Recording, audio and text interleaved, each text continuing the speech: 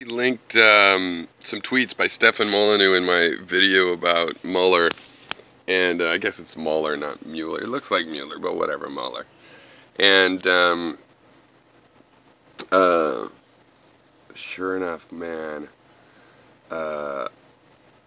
besides also having a lot of anti-Semitic replies to his tweets on this, it's like, oh, he's super smart, and he's doing it. And now that there's a special counsel that can investigate all sorts of Russian things like that, uranium that she carried over and gave to Vladimir Putin, which, that's a funny one, because I'm just waiting for people to come in with that, because people don't know what they're talking about, what that deal was.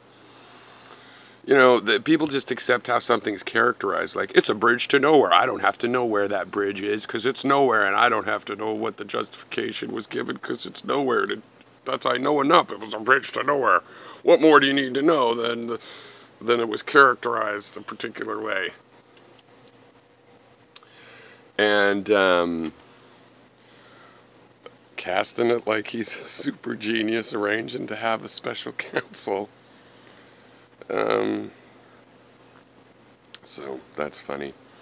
I've also been noticing how it seems to me, like, I've always been aware and thought about this, I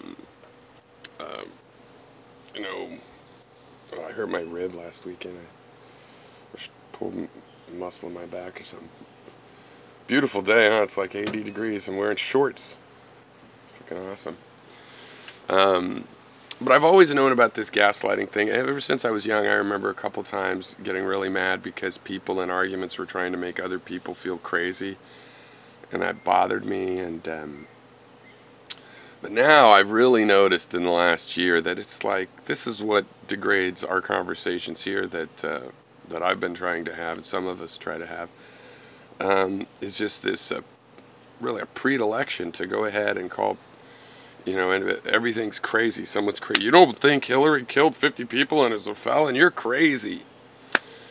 And it's just interesting. Of course, it's a good go-to because people are crazy. I mean, I've always thought if you think you know somebody that is totally sane, you just don't know them well enough. And a lot of that also then goes back on how we categorize sanity and what we expect. And just our expectation that, nobody wants to be have even the equivalent of a head cold when it comes to mental health.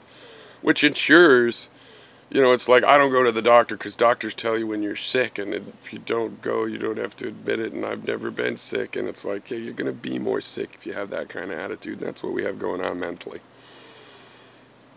But going to that, I mean, it's pointless, if only because the truth of it is so universal that we really can discuss things in terms of the information that provides the evidence and whatnot.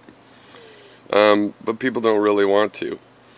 And in terms of this thing of where my former online friend has inspired me or forced me to face that maybe I should try to train people how to think better. And it's just like, there are so many steps. So many little exercises that would take, and you would wonder, where is it going and whatnot. But, maybe it should be done. These people that don't believe in will, the problem there is, the fatalists have never been the ones to make the world better. And in fact, often they're the people that go, yeah, it'd be nice to have this or that, things that way, but it can't be done. This is the way things are.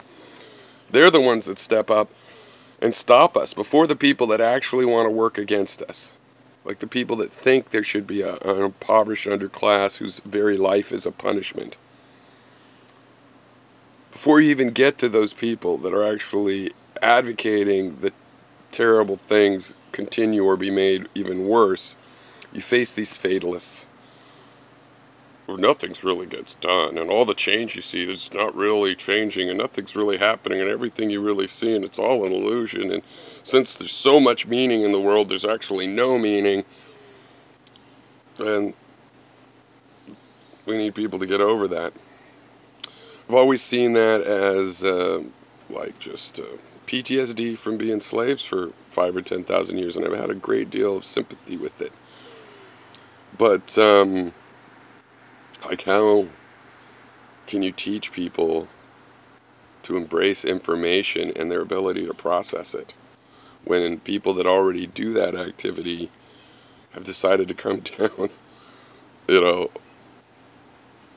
on the side against it? It's not so much that I would disabuse people of living in their fantasy worlds, but just for them to realize they're living in a world of their own construction, built, hopefully, and inevitably from information they get in the real world. But it's quite a very big real world.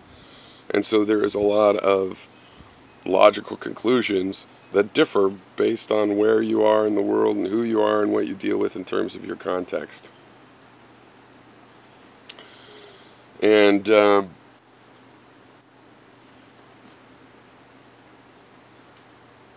it's just really hard to imagine how to teach all you dogmatists how to be information processors. I mean, you just don't really understand what information is. And yet there's been a huge discovery in terms of information that not just I have made, but, you know, the idea of information is a lot like ideas themselves and concepts. And nobody thinks that the idea is out there. It's in our mind.